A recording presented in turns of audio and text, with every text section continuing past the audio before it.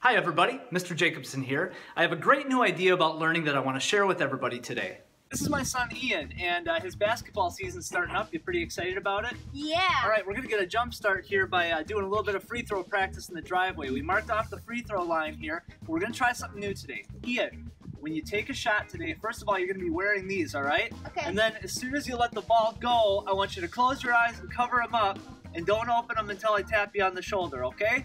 All right, here, get these on. All right, how's that? Good.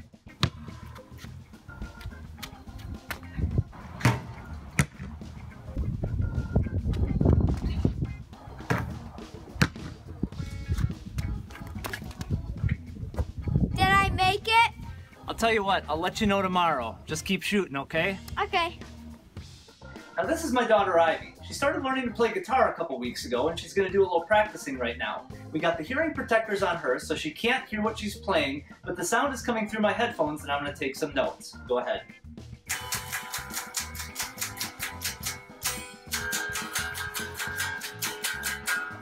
Did I do it right? I'll tell you what, I'll let you know tomorrow. Just keep playing. Now, I hate to keep a good idea to myself, so I went and talked to Coach Martsky and Mr. Stoughton, our band director, because I thought they might want to use this strategy with their own students. As it turned out, they both reacted in roughly the same way to my idea. I don't know. Sounds like a terrible idea to me. That's not gonna work. It's ridiculous. Now, at first I was disappointed by their reaction, but as I talked with them, I started to understand that when you're trying to develop a skill, it's best to get immediate feedback. That way, if you're doing something wrong, you can take corrective action right away. See, if you do something the wrong way over and over, you just get really good at doing it the wrong way. Now, over here we've got some 6th graders. Let's see what they're up to. Hey, what are you guys doing over here? Some homework. Math homework. Hey, that sounds like fun. How's it going, guys? How you doing on this? Good. Mr. J, could you check this to make sure I got it right? I'll tell you what, I'll let you know tomorrow if you got it right. For now, I want you to just keep working, okay? Just keep working. Got it. Did you notice anything about that? Let's recap. I'll let you know tomorrow. Just keep shooting, okay? I'll let you know tomorrow. Just keep playing. I'll let you know tomorrow if you got it right. For now, I want you to just keep working, okay? Just keep working. Now, it was probably obvious right away that what I was doing with my kids in basketball and music didn't make any sense at all. But it also doesn't make any sense to do the same thing in math. This is why I've decided to start sending math homework answers home with the students. When they do their work, I want them to check their answers right away. If they made a mistake, I want them to go back through their work and see if they can figure out what they did wrong and how to fix it. I think this is way better than waiting until the next day to find out that they've already started to develop some bad habits that might be hard to break. Now, I think this is a good idea, but I know that some people, especially parents, might have some questions about this. For example, don't you think they'll just copy the answers? this is a good question, but first of all, I think that most students can be trusted to do the right thing if they know why they're doing it.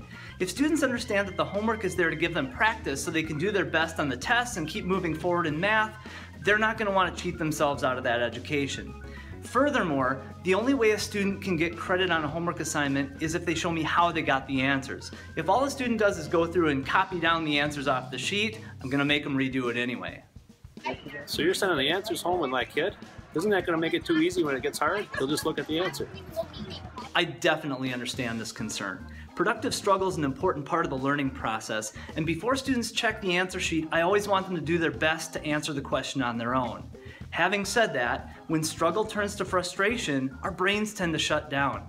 I'd much rather have a student look at the answer sheet and learn something than to just give up. What should we do if we can't get the right answer? There are a couple things students can do if they get stuck. One great idea is to go onto the CPM ebook and use the homework help. They give great hints that help students if they're not sure how to move forward on a problem. But if that doesn't help, I want students to come to me the next day in class then and say, hey, I struggled with one of those problems last night. If one student tells me that they did, they're probably not the only one, and I want to spend a little time on that problem with the whole class. What I want to know, Mr. Jacobson, is how do you get your hair to look so awesome?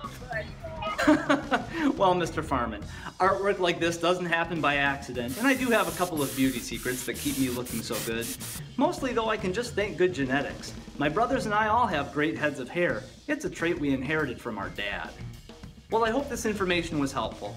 And as always, if you have any questions, feel free to give me a call or shoot me an email. Thanks for watching. Have a great day.